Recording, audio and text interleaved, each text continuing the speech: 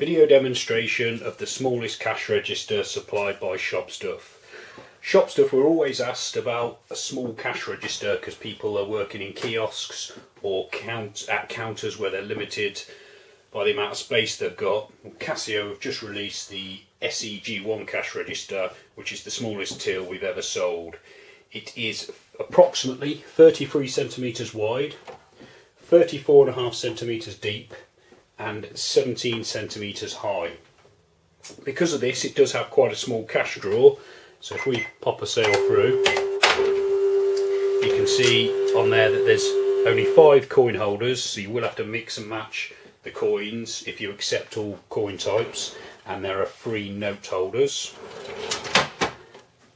You do get a thermal receipt printout, so you can have your shop name on the receipt header, and it also clearly displays the time, date, the department and also the cash given. You can also have the change appear on the receipt as well. The machine has 8 department buttons. You have an LCD operator display, and you also have an LCD customer rear display.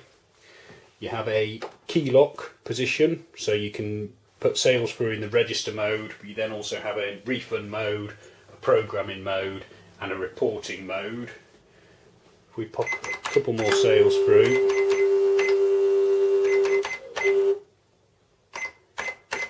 so the change is displayed on the operator and also the customer display and also on the receipt. You need paper in the machine to operate it, and it'll either work in receipt mode or in journal mode.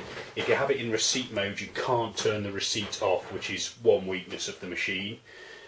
If we now produce a Z report, so we can just show you what information you get printing out on the report at the end of the day. Because it's a thermal printer, it's nice and quiet and it prints everything out really fast.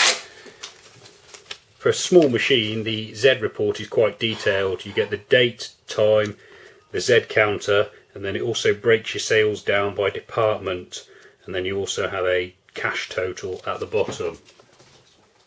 For more information on the Casio SEG1 cash register and other cash registers supplied by Shopstuff, please visit shopstuff.co.uk.